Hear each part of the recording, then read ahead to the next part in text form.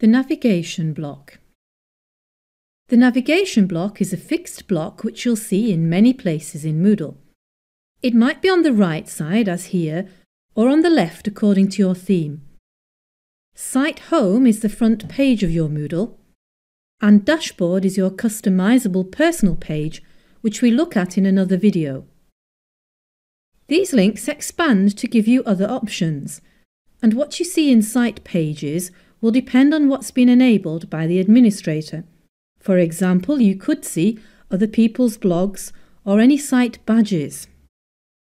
My Courses shows you courses you're enrolled in, and because we're in a course now, the link Current Course shows us elements of that course, participants, any course badges, and these words, reading, listening, speaking, are the names of the sections as they've been renamed from topic numbers. And if we click one of these links, any activities and resources within that section are displayed.